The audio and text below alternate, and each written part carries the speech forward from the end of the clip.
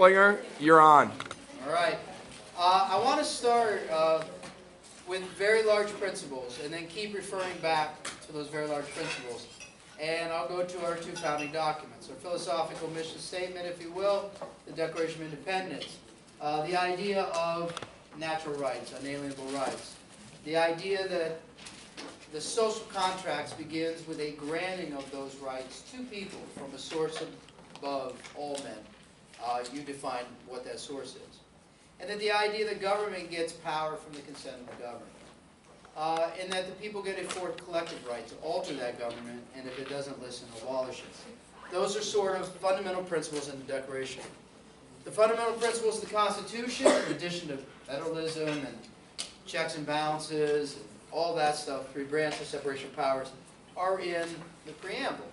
A more perfect union, establish justice, ensure domestic tranquility, provide for the common defense, promote the general welfare, and secure the blessings of liberty. I'm going to keep referring back to those principles as we go through. You'll see where, maybe you can anticipate it if I ask you. So, just so we can be very kind of large picture oriented and I don't get too bogged down into facts. Okay? So, we're going to start today, as I said, in Jeffersonian foreign policy. Jefferson's first term, very successful in a lot of ways.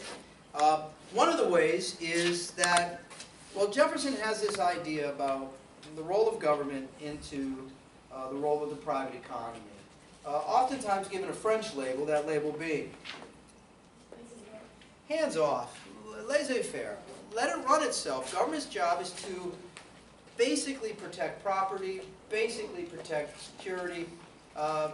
He really thought it should focus on foreign policy, but the private economy within, let it be. He also is, very much like conservative economists today, a balanced budget guy. He doesn't feel that government should spend more than what it has. What did he significantly cut to help balance the budget in his first? Yeah, he cut it in half, more than half, gutted it, military. Keep that in mind as we go into Jeffersonian foreign policy. His approach to government and what he had available to him as he encounters these foreign problems that he rightly believes government should involve itself in. So, we got to shift to Europe though first. In Europe, war has been going on, revived in 1802 or thereabouts, and we're kind of reaching a stalemate. A stalemate between the masters of the sea and the masters of the land.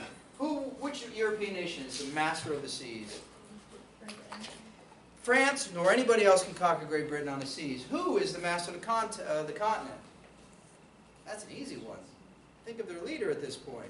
He's running across the continent. Napoleon and France are running across the continent, and Great Britain can't stop them, and you have a stalemate. France is conquering everybody in the continent, but can't get to Britain on the seas. Britain has control of the seas, but can't stop France on the continent. And there's still a war, so they're looking for advantage in some way, shape, or form over it. And the way they're going to get advantage is through shipping, attacking neutral shipping. And the United States is a major trade partner of both. So in this instance, we're going to get hit from both sides. That's why the textbook has that title, America, a nutcracker neutral. We are neutral, and we're getting squeezed from both sides, France and Great Britain. And this is a problem, 1804, 1805, 1806. And both sides start passing laws. I'll start with, I think it's the Berlin Decree, which tells you, first of all, where Napoleon is at this point in his conquering. And he passes a decree that says any neutral trading with Great Britain is subject to seizure. Great Britain, not to be outdone, passes the Orders in Council. Anybody complying with the Berlin Decree and allowing searches by France, also subject to seizure, unless they come to Great Britain and pay a tax first. Milan Decree by France, anybody who complies with the Orders in Council are going to be subject to seizure. So we're getting hit from both sides. But Great Britain does one thing that France does not do as a practice that's really obnoxious. Impressment is not showing off for sailors. Impressment is taking sailors, accusing them of leaving the British Royal Navy and forcing them into military service. And there's no due process. They just take them off of these merchant ships and force them into military service for the British Navy. It's kidnapping, essentially. So here's our challenge. France and Great Britain seizing our ships and our cargo. Great Britain, in addition to that, oppressing soldiers. Jefferson's got to do something by 1807, or 1806, really. I mean, so he's got to come up with some policy. Why not military? Why not military? Why an embargo? Because he puts money in the military. We make it sound like this is a principal reaction of Jefferson. Maybe it was. He didn't have another option. He can't have a military response. We don't have one. Not worthy of doing it. So he comes up with the Embargo Act of 1807, and I love this phrase. It's so pretentious, but it's so pretty at the same time. Peaceful coercion. And here's the quote. Commerce is the only proper weapon of a civilized people. You see, even if we had an army, we wouldn't use it because we're civilized, unlike those warlike Europeans. Yeah. We're going to show them to respect our rights by not trading with them. That'll hurt. Who did it end up hurting? It hurts the shipping industry in New England. It hurts building manufacturing in the middle colonies. It hurts agriculture in the south. It hurts mineral resources in the west. It hurts every area, every regional element of the economy in our country. I could give you the numbers, but trust me, imports and exports just go way down. In one act, Jefferson devastates every area of the economy. It doesn't hurt Great Britain and France as much because, well, France has the continent. They have plenty of resources, and Britain is the leading imperial power in the world. So it kind of backfires. Just before he leaves office, Jefferson replaces the Embargo Act, which essentially is an embargo on us, prevents us from leaving our ports, with the Non-Intercourse Act. How does that change it? Anybody remember? It allows some ships to leave port for any port that's not Great Britain or France. The problem is, there's very few lucrative ports that are not that. So let's get to some principles here. One, balanced budget, an economic approach, laissez-faire, a conservative kind of economic philosophy. We will balance that with what the American system is. The government's role is to lay back, let the private cycles, the private economy work its way out. I think the blessings of liberty is in here. The idea that individuals could go out on a ship and do their job and never come back is something we have to protect as a government. I think that's all I had at this point. Any questions on that? Regional economies is also something you want to get into, how that's going to play out in the next unit, regional economies. So the transition point. Jefferson leaves. The economy is in shambles. Yes? Wait, don't we know it, like, the leads on churches and, like, the Constitution? It's just on the video. You can get that already. So I just chose not to start there. Okay. If at the end you want to ask a question about it, I'll talk about it. Transition. Jefferson, third president, followed by which president? Number 4, Madison, very much a disciple of Jefferson, was Jefferson's Secretary of State. He comes in, and he's going to try a different tack. Macon's Bill number 2. I have no idea what happened with Macon's Bill number 1. But Macon's Bill number 2 comes in, and follow this. This is an incentive-based bill. I love this bill. It's incentive-based. Now, instead of embargoing ourselves or just embargoing trade with Great Britain and France, we're going to open trade to the world. Everybody. The whole world. You, most of the world. You, Great Britain. You, France. Open trade to all. You can trade to all. But to the belligerent powers, those at war, Great Britain, right? France. We give incentives. If you, Great Britain, if you lift your orders in council, your restrictions on us, we'll impose an embargo on your enemy and give you the advantage in war. If you, France, lift your Berlin and Milan decrees on us, we will impose an embargo on Great Britain and give you the advantage in your war. It's an incentive-based bill. Who responds to the incentive first? Oh, we don't know. France. The one we can't trust. Everybody knows you can't trust Napoleon. They respond first. And this is where they have the title of the book, Madison's Gamble. He knows Napoleon, but he gambles. He says, sure, great. And he imposed an embargo on Great Britain. What's Madison's gamble? What's he hoping from Great Britain? What is he hoping for Great Britain? He's not that he believes Napoleon. He wants to sovereign presidency sailors. What's that? Sovereign presidency sailors. Yeah. And what else do we want? What did we want from you in the first place? What's the whole incentive? To repeal the orders and council. Get rid of your restrictions. He says they're going to get rid of them. That helps. Maybe I can get you to get rid of them. And now we're truly open to the world. It's a gamble. And it's a gamble that's going to kind of backfire. Because we impose an embargo on Great Britain. Do they lift their orders in council? Not right away. They resist, they resist, they resist. And it's not our pressure that eventually gets them to lift the orders in council. Who pressures Parliament to lift the orders in council? Manufacturers. They're losing money in Britain. British manufacturers get them to lift the orders in council. But wait, there's this problem. The problem is just as they're considering it, there's an assassination, the only assassination of a prime minister in British history. They have to have parliamentary elections. It takes time. They get back to their parliament. They lift the orders in council exactly 2 days before we declare war. Actually, they suspend it 2 days before we declare war, and they officially revoke it 5 days after we declare war. Ooh, that gamble backfired because we had given Britain a 60-day ultimatum. You either lift your orders in council or we go to war. Madison makes his war message, emphasizes the orders in council, impressment as ship seizers.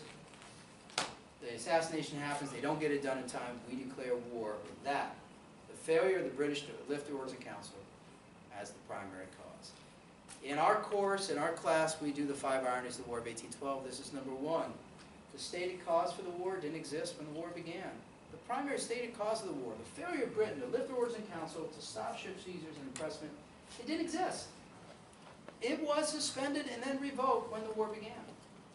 So that brings to mind a question, why would we go to war? Because there's other causes. Cause 2, the only other stated cause of Madison's war message before the War of 1812. A frontier confederacy. What's a confederation? We talked. Loose alliance of sovereign states. But the sovereign states are American states in the frontier confederacy. Who are they? Native Americans. And who organizes Native American Confederation on the frontier? Who is the organizer? You can say it 2 different ways. Oh, you don't want to try either. It can be Tecumseh, it can be Tecumseh. One of the most brilliant people you ever want to study. Knew all these languages, formed a confederation of the frontier along with his brother, the prophet. Tecumseh handles the political aspects. Align, resist white settlement, resist white treaties, resist white sales. The spiritual force, the prophet, Tenskwatawa, his brother, resist encroachment of, preserve our culture, resist white culture. They did this magnificent job of forming a confederation that stretched from Michigan and Wisconsin all the way down to Alabama and the borders of Florida. A frontier confederacy. In 1810, Tecumseh enters into negotiations with William Henry Harrison to revoke the Treaty of Fort Wayne, which took away 3 million acres of hunting land. And Harrison and Tecumseh go through a very tense negotiation. Harrison knows Tecumseh's a genius. He knows he's behind the Confederation, but Madison's not convinced. They do not revoke it. Harrison does an attack on their hometown, Tippecanoe in Indiana, the following year, and Tecumseh now goes out and seeks out an alliance with the British. Before that, he was thinking about it, but he didn't actively seek it out. The second stated cause of Madison's war message is a British-Indian alliance on the frontier. The irony is that we helped in part create that alliance that we said existed. Irony 2. One of the stated cause we in fact helped to create. So the stated cause of the war didn't exist when the war began. One of the stated causes we helped to create. Third irony. Maybe the biggest cause was never stated. What was maybe the biggest cause for why we wanted to go to war with Great Britain in 1812? Land expansion. We wanted more land, which is crazy. Louisiana Purchase isn't even 10 years old. We want more land. What land? Canadian. On to Canada. And what's this group of new young congressmen that are calling for Canada? Warhawks. Warhawks like Henry Clay, John C. Calhoun, they're calling for Canada. We need more land. It's a weird thing, but we're calling for it. But you can't state that to the American people because it sounds like an aggressive war. Basic principle, rule of thumb in war, America always tries to make it seem like defensive. We are defending something. So cause one, orders in council, impressment, ship seizures, we state over and over again as war message. Cause two, Indian Confederation attacking Americans and taking American land, we state. On to Canada, never said in his war message. And we go to war, Mr. Madison's war. Now, there's one other element that doesn't fit neatly into this. The book emphasizes it well. Madison sees the end of neutrality. See, what Jefferson is emphasizing is neutrality. Neutrality is a principle in our foreign policy started with Washington. We're a young nation. We need to grow, become stronger. Neutrality. Eventually, using our resources, we'll be larger and more powerful than any European nation. But we got to stay out of war. War is a European thing, not an American thing. That plays right into Jefferson's commerce is the only proper weapon of a civilized people. But by the time you get to Madison and this whole attack by two countries and all of this stuff, Madison makes the conclusion that you can't truly be an independent republic if you can't defend your interests. The end of neutrality is the War of 1812. It's an important principle. Obviously, from the preamble, what's the primary value that is expressed in that? The end of neutrality, we have to go to war to defend our interests. What's the primary principle? You just got to go through your list of the... This is a defensive war? Common defense. This is provide for a common defense. The military is built back up. We're going to defend our interests with our military. War of 1812, Mr. Nash emphasized rightly, battles aren't important, but one's really fun. The Battle of New Orleans creates a new hero for us. And he's going to be the first one of a few war heroes that run for and sometimes win the presidency. Who are we talking about? Know that. This tradition of, you know, post-Washington of finding war heroes is revived as presidents. And just an interesting thing, the Battle of New Orleans ended 15 days after the Treaty Again ended the war. And the other element of the war that's kind of ironic, Treaty Again is an armistice. An armistice is simply a ceasefire. Did you know that we could start the War of 1812 up tomorrow? Because there's no formal resolution to it. It's just a ceasefire. By the way, we could also start the Korean War up again tomorrow. You just connected time periods. Yes, One of the I did. skills they want you to have. An armistice simply ends the conflict. By the way, we're also connecting Washington's foreign policy to Jefferson's foreign policy to now Madison changing foreign policy. Armistice, what's the plural of that? Armistice? Armistice. They just end fighting. They don't resolve the war. The war can be opened at any time. So the last irony of the War of 1812 is it returned all conditions, the treaty that ended it returned all conditions to as it was before the war began. It's a weird little war. But it has significant a significant effect. Before we get to that effect, though, let's look at one kind of political tragedy, the Federalists. Federalists are rooted in what region of the country? What's that? Northeast, New England. At this point, they're strongest there. They don't like this war. They don't like a war that's for adding new territory. They don't care about the Indian Confederation on the West Coast. And by the way, Britain and them get along swell because of shipping and trade. They've really never liked this war. So they get together after the burning of Washington, the war's going really bad, and they write up some protests, the Hartford Convention, Hartford, Connecticut. A series of protests of the War of 1812 and some really serious suggestions about how to change the Constitution. For instance, like if we're going to override a veto with a 2/3 vote, going to war should be a 2/3 vote. Maybe embargoes should have a 2/3 vote. Very specific suggestions. They wrap these up, they bundle them up, they travel down to Washington with about 5 representatives in January. Here's the sequence of news in Washington, D.C.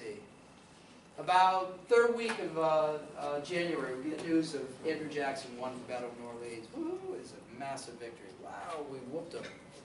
A little less than a week after that, we get news of the treaty again. The war is over, and we wrongly assumed that the British surrendered because of Jackson. And then those delegates from the Hartford Convention decide to put out their protest anyways. No, go home. Everybody's excited about winning the war, but they presented it, and essentially is the beginning of the death of the Federalist Party. It is and here's key elements. It is an expression of sectionalism at a moment of intense nationalism. Anytime we get to an end of a war, we think we won. It's patriotism and nationalism. America, America, America. That's the wrong time to say, but our region of the country is hurt. And they said, our region of the country is hurt by this war. And everybody looked at them like you're unpatriotic, almost treasonous, and selfish. Wrong time. The Federalists start declining faster than they were already declining. They'll have exactly one more presidential candidate in 1816, and then the Federalists go out of existence for good. The death of the Federalist Party. Your book uses a great term to illustrate an interesting concept. They call it nascent nationalism. What does the word nascent mean? Some of mine, if you remember your vocab, you'll remember this word. Budding or birthing? Just like a little flower coming into bloom, or birth. What that argues is, up until 1815, we were always regions, states coming together. From the Articles of Confederation, a loose alliance of sovereign states, to regional economies trying to fit together. This is the first time, the book argues, that we're coming into bud or bloom as a nation. And it's going to play out in our policy now. Our policy is going to reflect that budding or nascent nationalism. And it's going to come from the Republicans, the Democratic Republicans. They call themselves Republicans. What is the legislation that really brings that idea into being? What's the legislation that brings that idea of nascent nationalism into being? Well, that's an easy one. Nationalism, nationalism, Merck. Just said it. Oh my God, they're asleep, Mr. National. Put them to sleep. The American system. Or as George Bush would call it, the American system. He always left off the first syllable of a lot of words. And if they don't get good jokes like that, they're really asleep. I think they're just hanging on your every word, Mr. Uplinger. I don't think That's what it comes to. Either that or there's no chance of 4s and 5s from the lack of response to any of these major questions. Because, by the way, he's got a point there. This tension between sectionalism and nationalism in our history can be framed into so many questions. In foreign policy, this is economic policy. Economic policy, look what we learned before the War of 1812 and during the War of 1812. We didn't have a national economy. We didn't have one. So we say, we better have one. Because war puts great tension or great stress on an economy, and we could ramp it up quick. Because we have different elements in different areas of the country, and they're not connected. So Henry Clay, John C. Calhoun, and other congressmen say we have to develop a truly national economy. But if you're wondering, this sounds familiar. The idea that you develop a truly national economy, it's not the first time it's been said in 1815. Who was the first one to say we have to have a truly national economy? And Hamilton was what party? And what party opposed every element of Hamilton's economic plan? The Republicans, the Democratic Republicans, who are now, under Henry Clay and Calhoun, proposing a second national bank. Just like the first, but 3.5 times larger. All the same functions, but it's capitalized at 35 million. They're proposing a protected tariff, which, by the way, Hamilton proposed in the Report of Manufacture. It just didn't get passed. A protective tariff protects domestic industry against foreign competition by raising the price of foreign goods. We have to have an industry, not just an agriculture, but an industry. That's the wave of the future, just like Hamilton said in Report of Manufacture. And they're going to propose what they call a bonus bill. Take money from the bank fee, take money from the tariff, and create internal improvements, roads and canals that connect the regions of the country, the agriculture of the South, the furs and mineral resources of the West, the budding manufacturing in the Middle States along with wheat, with the manufacturing and shipping of New England. Take those sections, connect, make it a truly national economy. And just like Hamilton's plan, 2/3 of it gets passed. Well, actually 3/3 get passed, but 2/3 become law. National Bank, passed and signed by President Madison. Protected tariff, about 20 to 25%, passed and signed by Madison. Internal Improvements Bill, passed vetoed by Madison in one of his last official acts in 1817. Why? Well, because for adding federal funding, and this is a state issue because it's state transportation, Yeah. so they don't have jurisdiction. Article 1, Section 8, I think it's Clause 3, says that Congress can regulate commerce among the several states. Okay, that's great, but what's commerce? And this goes to strict constructionism. He gets this bill and he goes, federal money for roads and canals, that's transportation. The word transportation isn't in the Constitution, and transportation isn't commerce. That's a state area, not a federal area. This is strict interpretation of the Constitution by Madison. It also is a strict definition of commerce. What Madison's saying is if I go to the store and buy this bottle of water and give you money for it, the exchange of goods and services for money is commerce. How that water got to the store is not.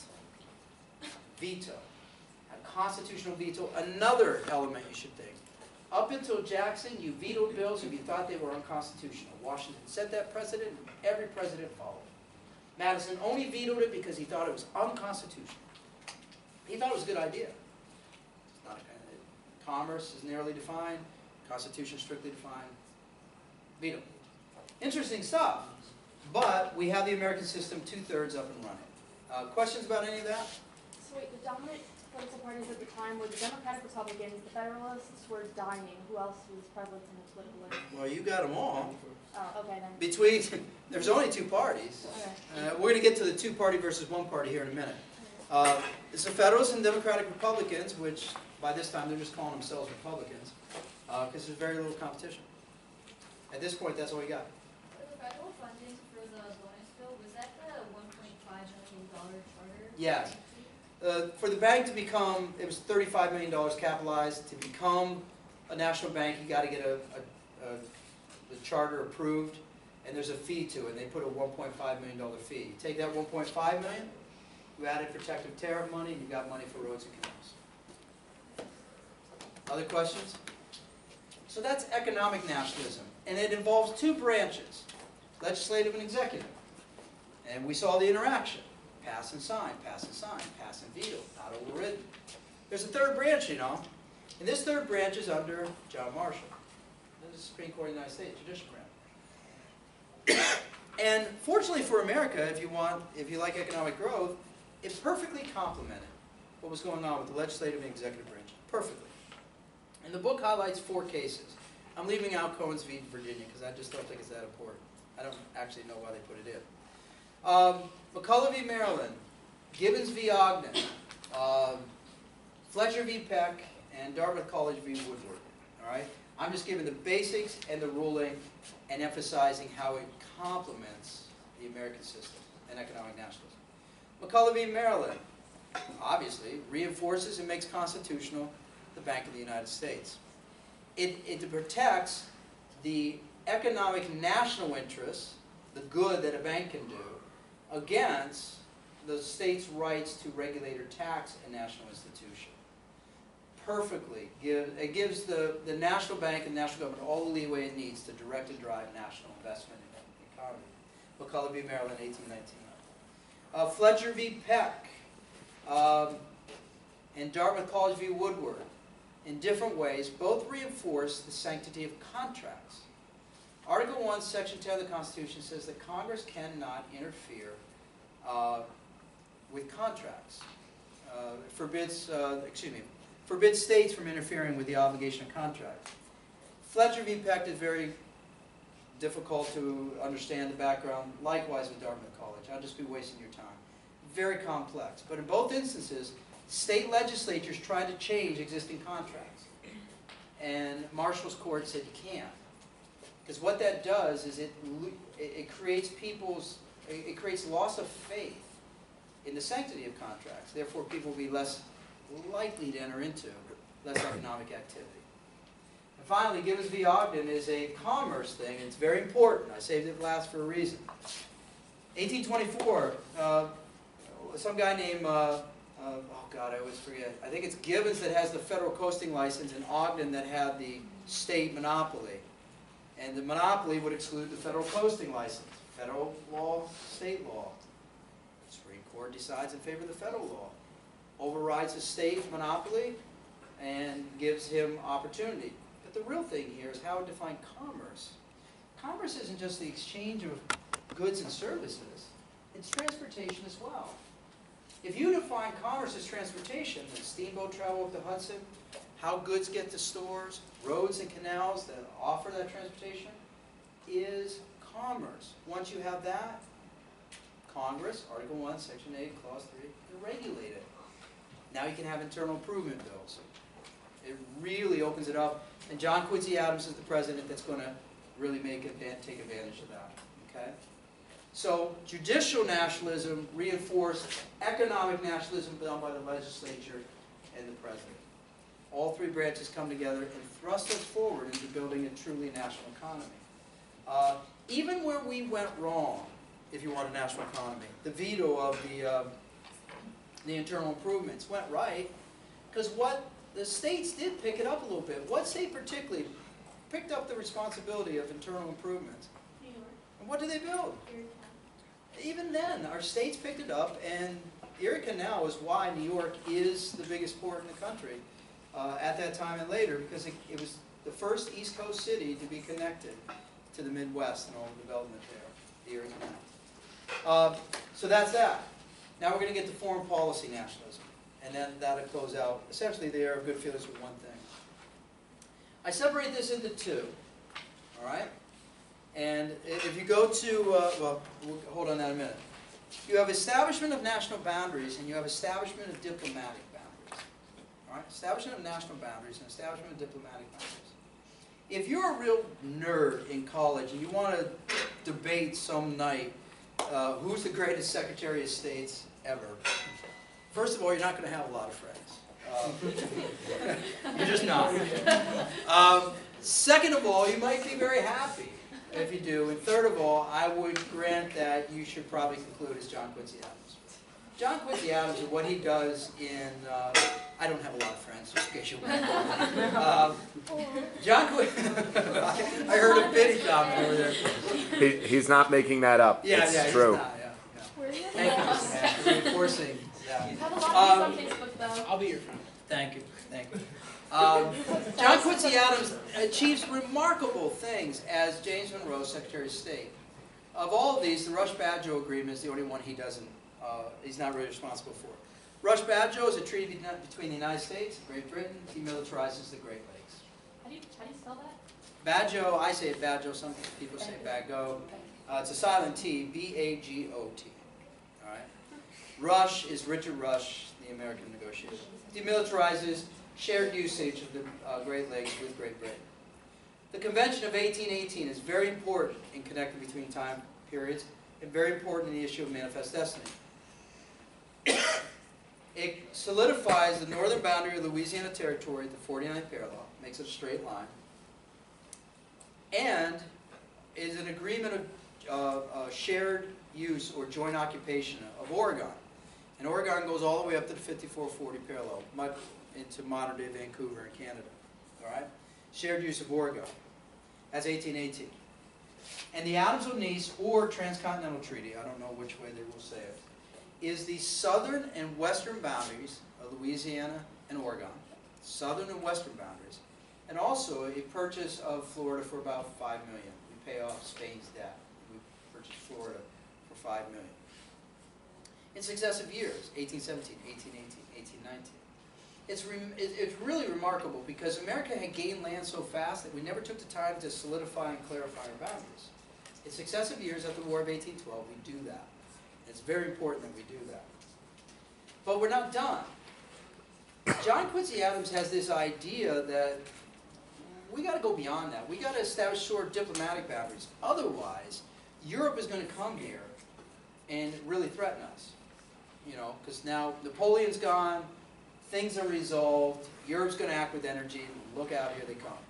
Especially one country is imploding. Anybody know which European country is basically just doing a fire sale every year of their colonies? France? No. Well, who did we just get Florida from?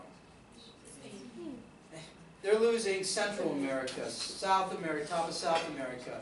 Mexico's about to win independence, and we get Florida. Spain is losing land right and left because it's weak.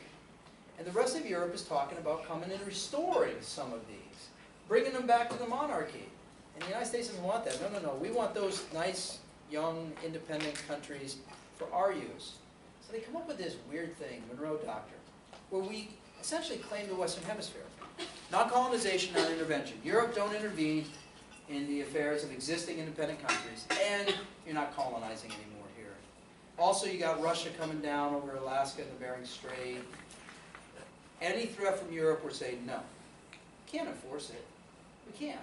But it works, oddly, because Europe, I always liken it to like a 5-year-old screaming at you from a playground. You really going to go over and hit it? Really, I mean, why? We're so young and so weak. Europe could crush us, but we're mouthing off to them anyways. The Western Hemisphere is ours. It's just a matter of mutual interest that it doesn't resolve itself, but it works. Brilliant statement by Quincy Adams, gets James Monroe's name on it, Monroe Doctrine. That essentially does the air good feelings, but there's one element left. It's that sexualism thing again. Sexualism began the era of good feelings with the Hartford Convention and was crushed. Federalists go out of existence. Era of good feelings becomes an era of nationalism, patriotism, and one political party, the Republicans. But just underneath the surface of the era of good feelings is a sectional issue. It's just waiting to bubble to the surface. What's that? And it bubbles to the surface in the Midwest. First territory to apply for statehood in the Louisiana Territory, west of the Mississippi, is? And the application comes in 1819. And at this point, we're at 11-11. 11 slave states, 11 free states, nice balance.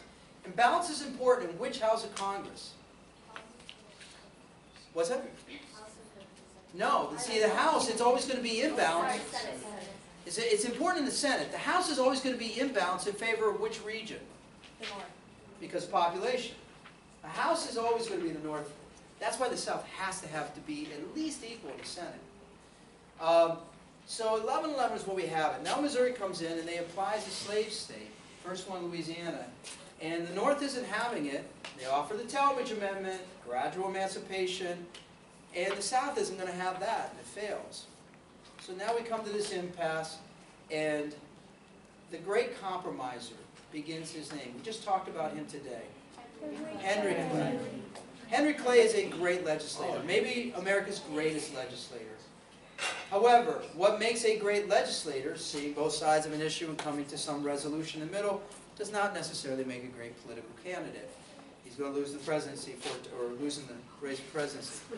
But that quality of being able to see both sides and coming up with compromise affects the compromise of 1820. Missouri come in as a slave state, separate Maine from Massachusetts as a free state, and set a line going forward in Louisiana. Take the bottom of Missouri cross, 3630 line, north, open to slavery, or excuse me, close to slavery, south, open to slavery. Now we're 12-12 in the Senate, balance is maintained, and what some people feel was a budding civil war is averted. First of a couple times that Clay's going to do that. So that one expression of sexualism has calmed down for a time. Questions on the era of good feelings? There's a lot there, yes. I think something about like during the Monroe Doctrine, Great Britain was going to help America enforce it. I was confused why. Yeah, and see, John Quincy Adams did not want to involve Great Britain in this. He said we'll be like a tugboat in the wake of a great, not ocean liner, but ship. If you ever seen a ship, it parts the water. We'll be like a little tugboat. That's the wake. He says we can't do it. It's got to be our expression. We've got to assert our nationalism. All right. So there was no agreement with Great Britain to enforce Monroe Doctrine. But a history professor of mine in college always asked this question: what's more important in history, what was actually true or what was perceived to be true? And he always made the argument what was perceived to be true. And what was perceived to be true in Europe was that Great Britain was the enforcement behind it. Which is another reason Why it just wasn't challenged? They felt that Great Britain's probably behind this, so they didn't challenge us. That in distance. Other questions? All right, I'm just kind of looking at if there's any other principles here. I would like to say that Manifest Destiny is not something that began, in, I don't know, Unit 6 or whatever unit we put it in. I mean, think of it. The idea that we beat Great Britain, crazy. We want our independence from Great Britain, nuts. That we go to negotiate the treaty for Great Britain and double our size. We were just going to try to get negotiate a treaty to end the revolution and recognize their independence. We come back with all land east of the Mississippi. That's crazy. 20 years later, Napoleon gives up on his Western Empire and sells his land for like 4 cents an acre, Louisiana Purchase. Crazy. We double our size again. War of 1812. We survive a second war with Great Britain. That's crazy. Florida is sold to us for $5 million. Again, where's this all coming from? The idea of Manifest Destiny is in our minds well before the newspaper editor in the 1840s, John L. O'Sullivan, coins it. This is the idea that we are God's chosen people and that the continent is ours.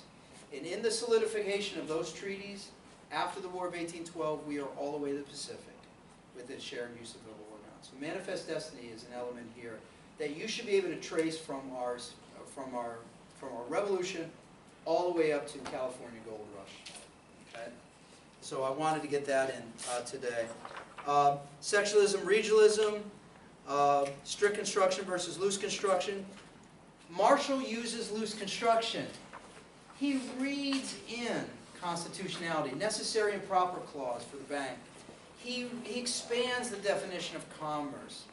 He liberally applies contract interpretation. Marshall is a loose constructionist, though in Marlboro versus Madison, he was a strict constructionist. But loose construction versus strict construction is something you should start thinking about as well. I think that's enough. Let's get to the end of an era. That's how I label the election of 1824 the end of an era. If you're going to call the era good feelings, one-party system, nationalism, the end of that is the election of 1824. Just maybe the funnest election in the entire history of the United States.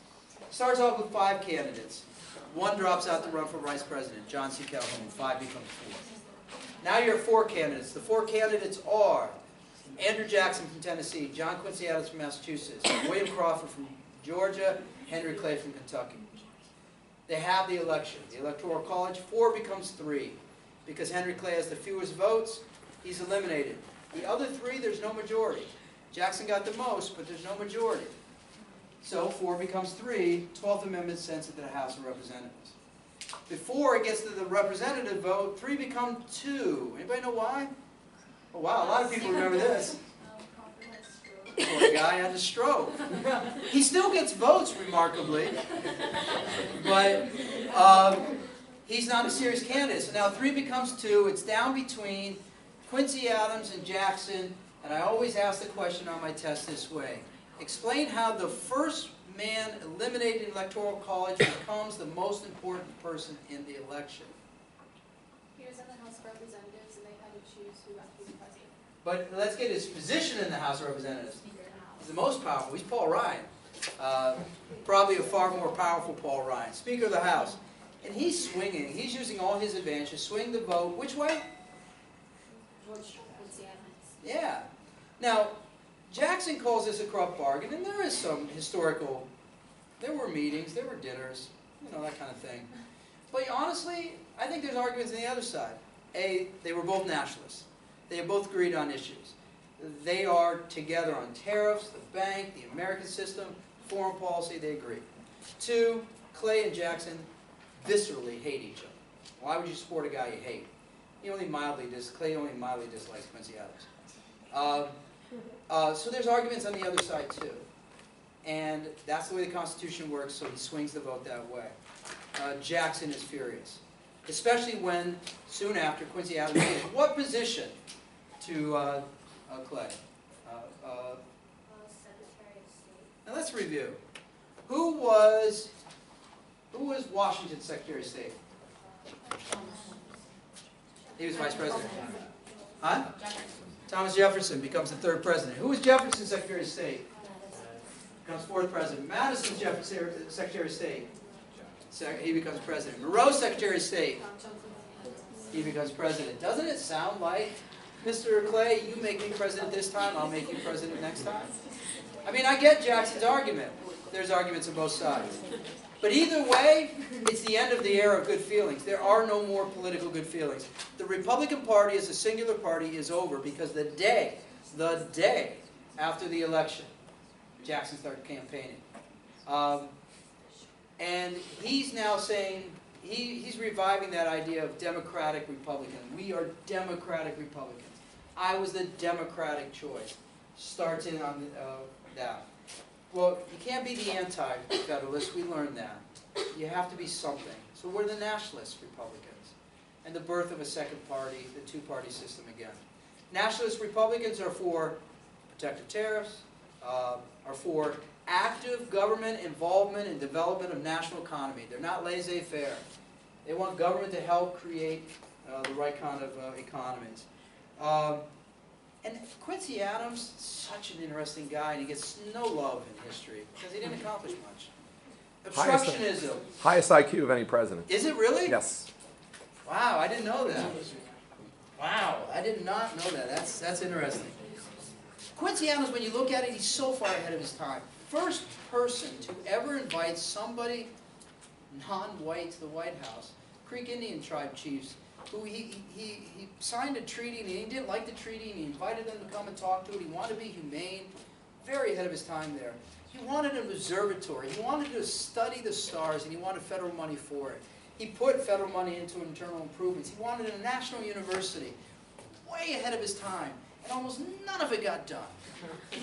I mean, none of it got done. That's why he's ranked down there as a president. But it was because of political obstructionism, something that we can experience right now. Political obstructionism is not a new thing. It didn't start with Bush or Obama or Trump, the opposition party. It is a long history, and this is a great instance of it. That, and the fact that Quincy Adams, though smart, was a horrible politician. He only had 12 appointments in 4 years. No spoil system there. And he wasn't personally warm, and he was kind of arrogant. So he wasn't a big winner in building coalitions. No Henry Clay. So he doesn't accomplish much. That's why we don't give him much love. But he is way ahead of his time. His accomplishments are in the future by somebody else. Also, the only president to go what we call down to the House of Representatives. What a magnificent representative he was. So he was one of our great representatives as well. Quincy Adams deserves a place in our history. I think he deserves a statue. What do I know? Anyways, so we get to the election of 1828. A couple changes, and here's some theme stuff. In our Constitution, we the people met who again? The citizens. Now, be more specific.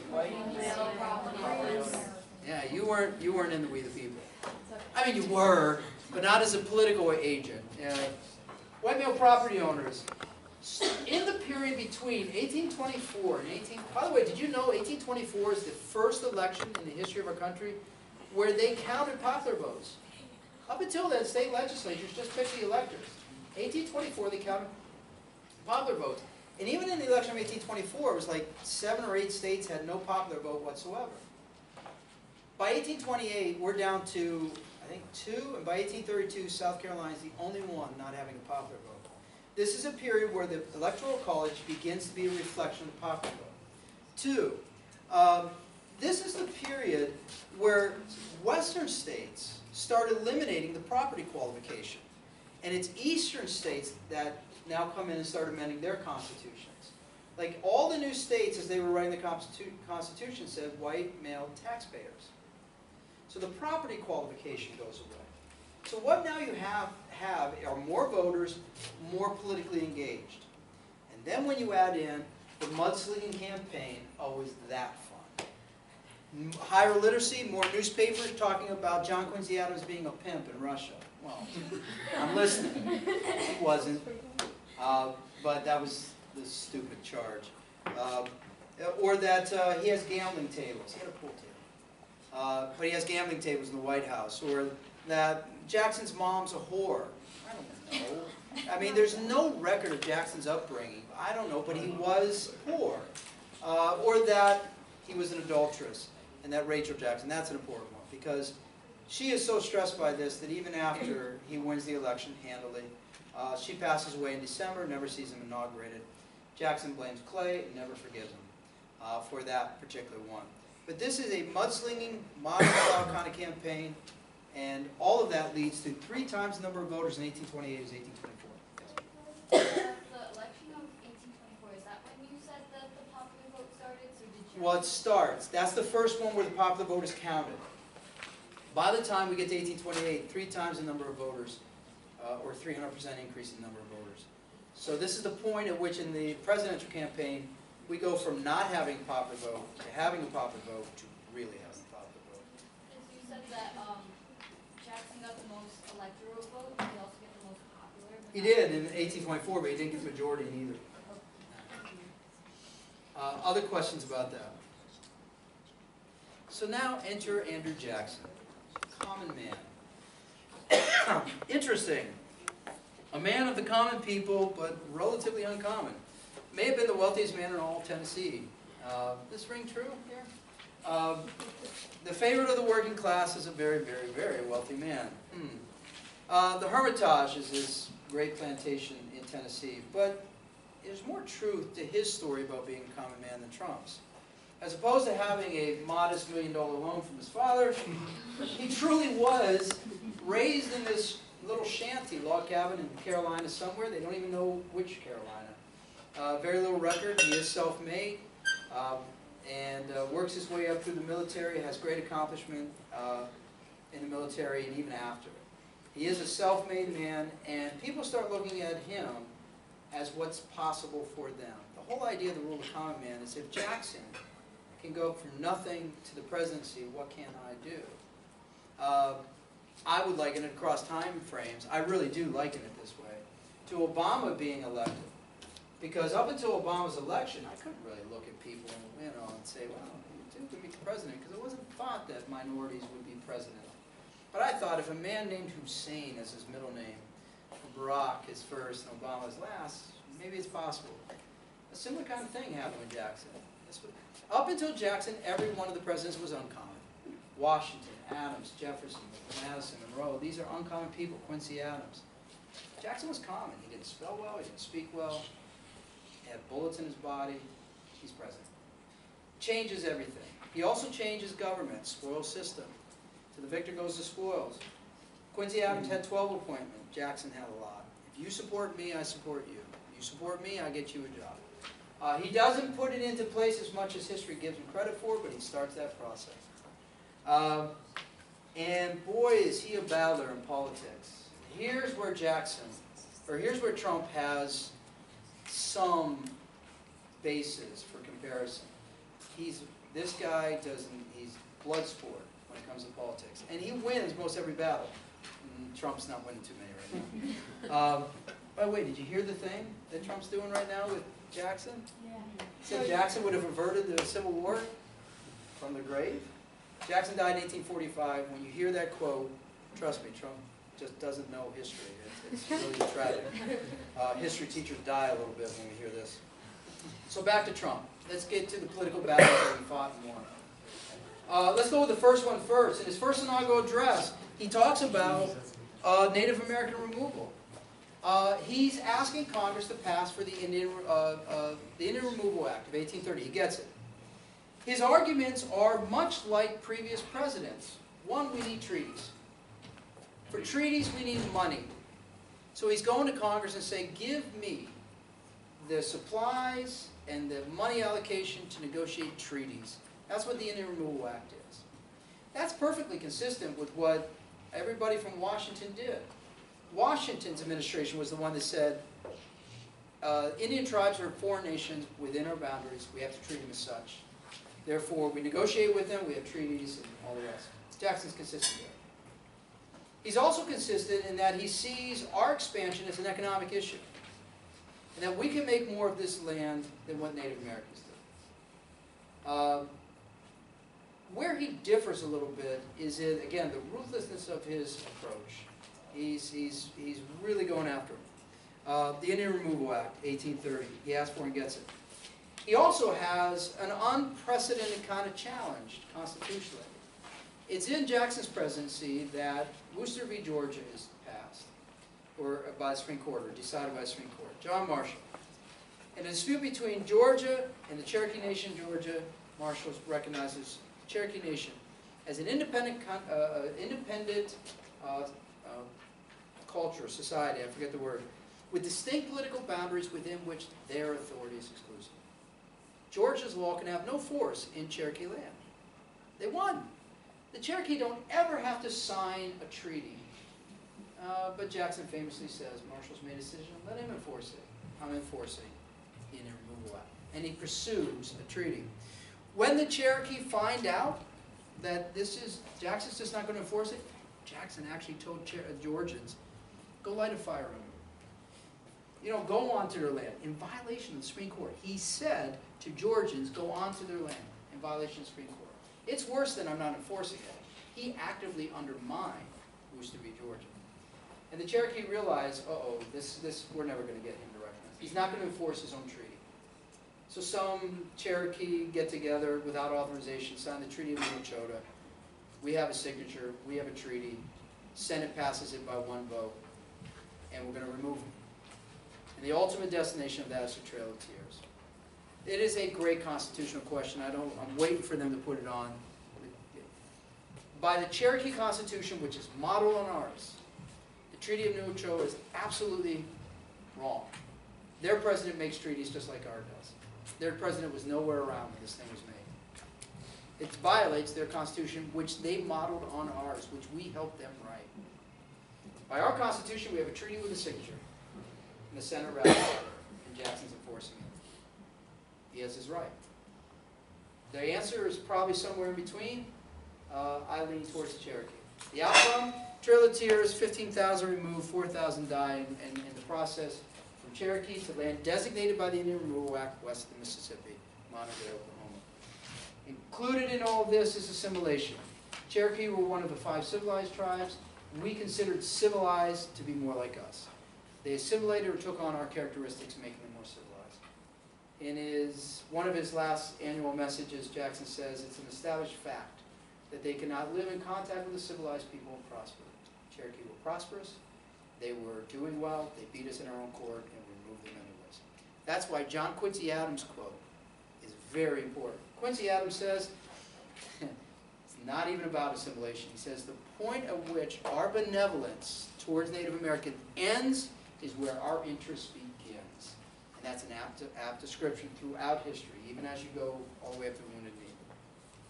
Second issue is tariffs. How much time do we have? What time is it? 4:15. 4:15? Okay, that's it. So we'll end it there. Because, by the way, I think we pick it up there on the video. And it's 4:15, and I can see you guys waning a little bit. Any questions before we end? The other two issues are tariff and National Bank. National Bank leads into the Panic of 1837. And Van Buren and Harrison are a quick one, and you go into Manifest Destiny. So the other video will have that for you. It's online. Thank you for your time.